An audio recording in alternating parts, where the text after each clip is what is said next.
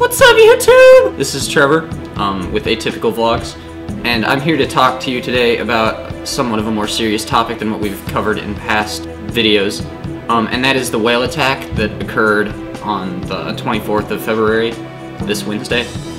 On this Wednesday at Seaworld, Orlando, a killer whale, or orca, named Tilikum attacked and killed a trainer at the park by dragging her underwater and thrashing her around. And she wasn't mauled to death. That was determined to not be the cause of death. When paramedics arrived, they couldn't revive her, so it was drowning or some side effect thereof.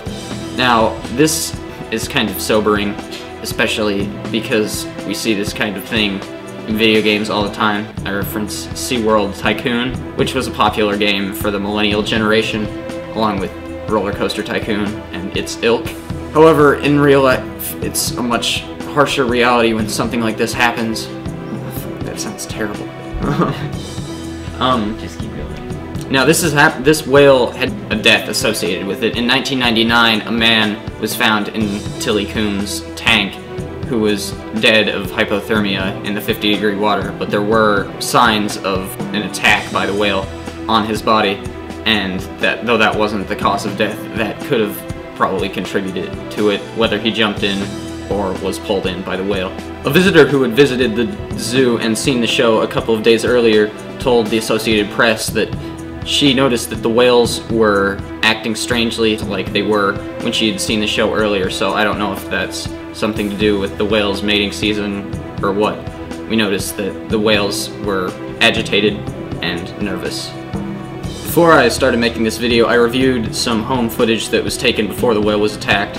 I cannot find the actual footage of the whale attack on the internet. It did seem like the whale was being annoyed by the water. It was like a show where they threw water on it and other stuff that would irritate me if I was a 17-foot-long aquatic mammal. Although this is definitely the whale's fault, it was pretty much unprovoked and it was supposedly already trained.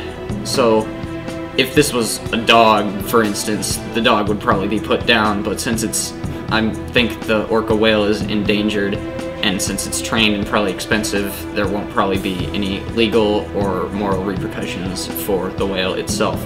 However, I have heard that the show will be continuing. However, humans will not be part of the show with this whale or with any of the other orca whales at the SeaWorld amusement parks. So that's probably a good thing for all of us.